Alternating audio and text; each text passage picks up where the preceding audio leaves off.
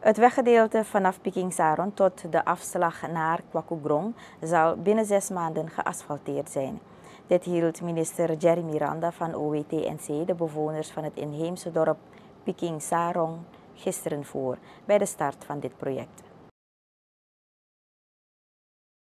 Fel geprotesteerd tegen de dorpsleiding die naar hun zeggen onvoldoende doet om het dorp uit de achtergestelde positie te halen. Bij dat protest werd een deel van de weg gebarricadeerd. In die periode is ook een bus in brand gestoken door de protesteerders. In het bijzijn van het dorpshoofd Earl Papoto, vertegenwoordigers van Dalian en de plaatselijke gemeenschap, zijn de eerste werkzaamheden verricht. Het project is onderdeel van Dalian 4, dat in meerdere delen van het land wordt uitgevoerd.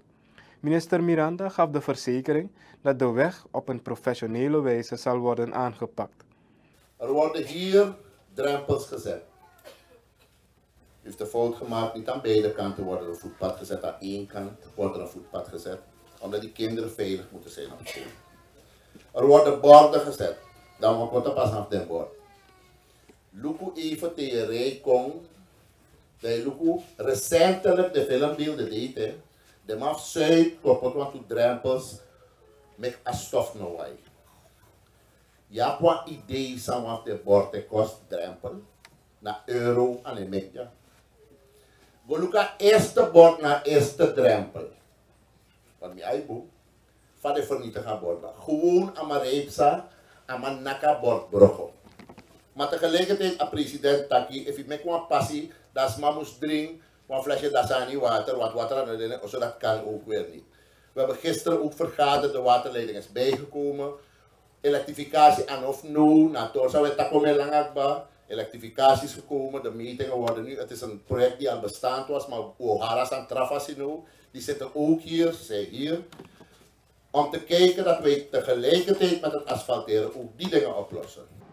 Assembleelid Jennifer Vreedzaam is blij dat de weg wordt geasfalteerd.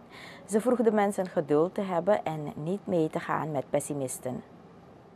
Dan natuurlijk is maar op die tak negatief. En na aboskopo dat nu wangi unulik bewoners voor Pikin Saron. Sma bigi tak ja, maar voor zijde so voor Kwakoe Gron gotena brochi. Ishi lantine wan du sani. Mama tejo wan sani. Tewe tak abra ontwikkelen en we tak abra arageren disi. Daarna a prioriteit sa arageren et teki.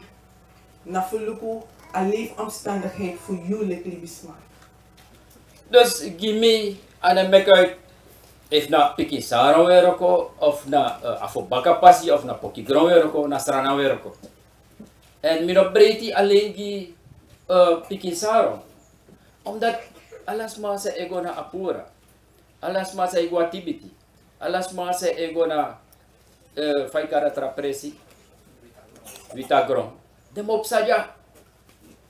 Dus ano Pikin Saron wa losma aforde inasani. Tot zover parlementariër Glenn Sapoen en daarvoor Jennifer Vreedzaam gisteren bij de start van het asfalteringsproject Pikin Saron. Die weg zal binnen 6 maanden geasfalteerd zijn.